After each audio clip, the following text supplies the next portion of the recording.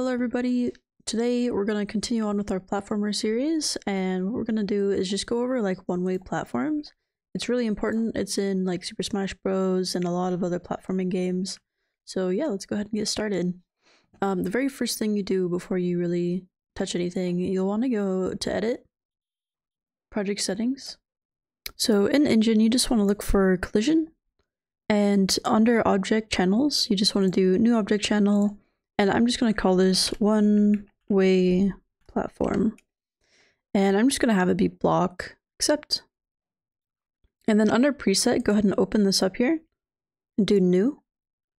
And I'm just going to call this one-way platforms collision enabled. And you just want to change this to collision enabled here. And then object type, you just want to change it to the one-way platform, the thing we just made in the object channel. And just keep everything blocked, and then you can add a description. I'm just going to do, so I basically just wrote collision used in player platform trace function. And you can give it whatever description you like, of course. You're done with this, so go ahead and exit. And so in platforming games, Super Smash Bros., there's a ton of platforms, and what you could do is create like a parent platform, like just having sprites like this. So just having sprites like this is okay.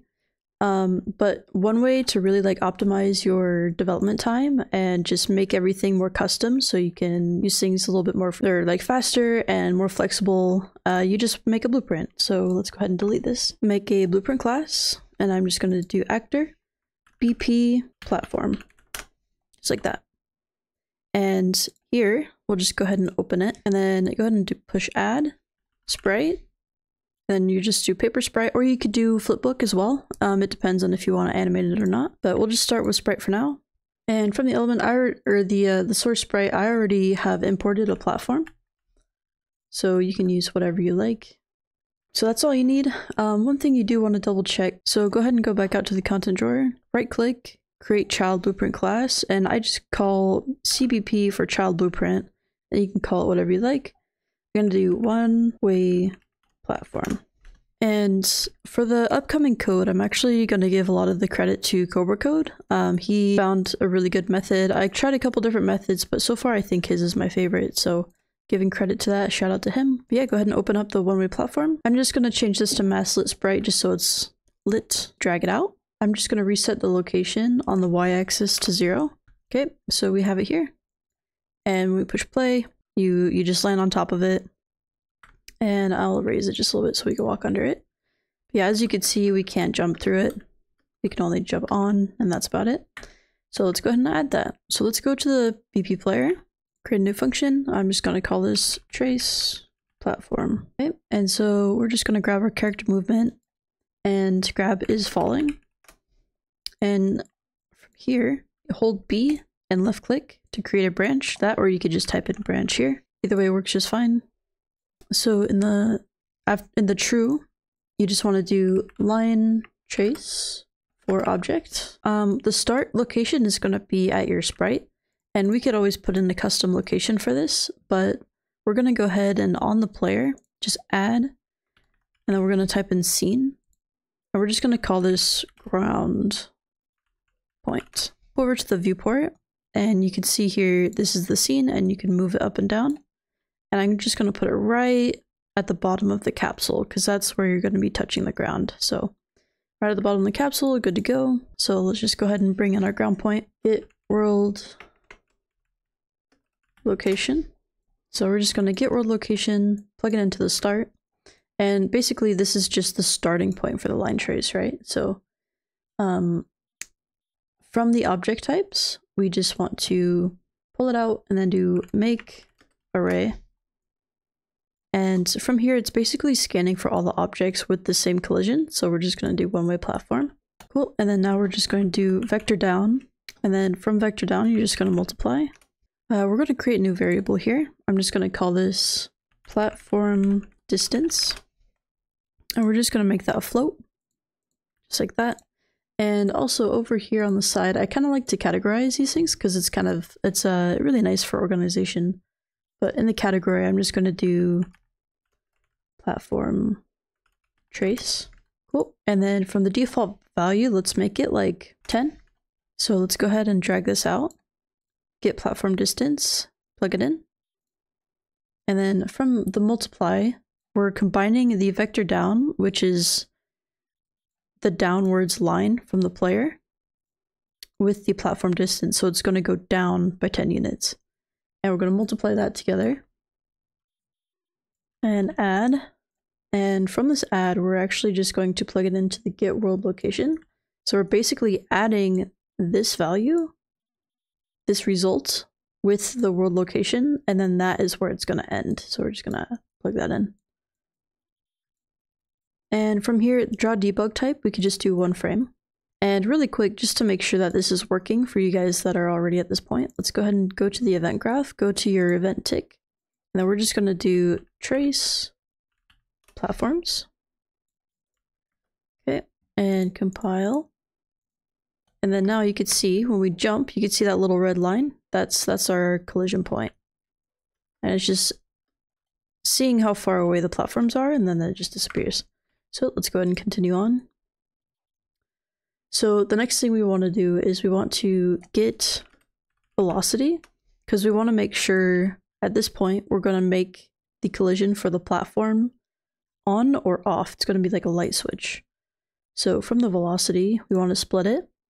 And since the character will be falling when we land on the platforms, we want the velocity to be less than 0. So we're just going to do less than 0. And from this, we want to do and boolean, just like that. By the way, if you hold Control and click, you can rearrange nodes as well. It's kind of a nice hotkey. From the return value, because we want to get the out return, and it's like, yes, you're going to hit a platform because it's within this range that we set up here, the 10. And then, and you're falling. So what we want to do from there is create a branch. So hold B and left click, or you could search it. And from that, you just want to go from true and grab your capsule component. And from the capsule component, we just want to do set collision response to channel, just like that. Change the channel from world static to one-way platform, otherwise this won't work. The response, we just want to make it block, because if you're falling and your velocity is less than 0 on the z-axis and you're about to hit a ledge, which is this line trace, it's basically predicting your fall right here. And so when you're falling and it returns true, you block. So that means you'll land on top of the platform and it will stop you. We're good to go. So duplicate and false. You want to drag here. All right, from there, you just want the new response to be overlap. And what this is basically if you're jumping or anything, if you hit these collisions, then it'll just be an overlap and you'll go right through it. So save all. So after here, after you set these two up, we just want to make sure that the one-way platform has this collision as well. So go ahead, go in here.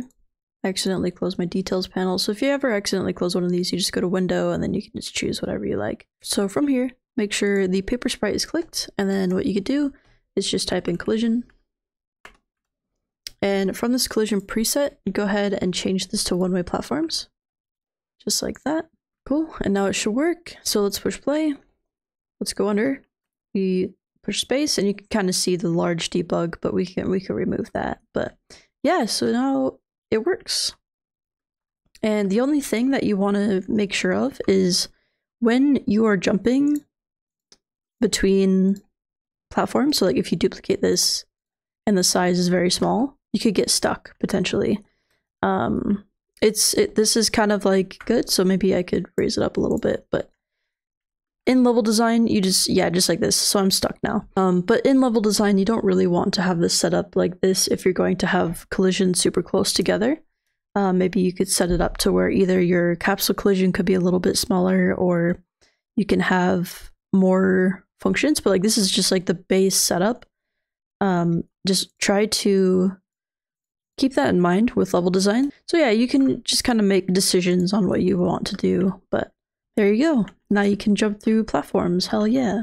One last thing, so sorry about being inconsistent with videos. I've had a lot of commissions lately, plus my full-time job. Videos have been kind of hard to keep up with, but I do plan on showing off more of like each category, and I am kind of working on my course a little bit on the side, but I just want that to be really good, so I'm kind of taking my time with it. But I'm going to try to produce a lot more free content because, you know, the homies need some 2D Unreal content, you know? But yeah, thank you so much for watching. You guys have a wonderful day, night, whatever it is for you.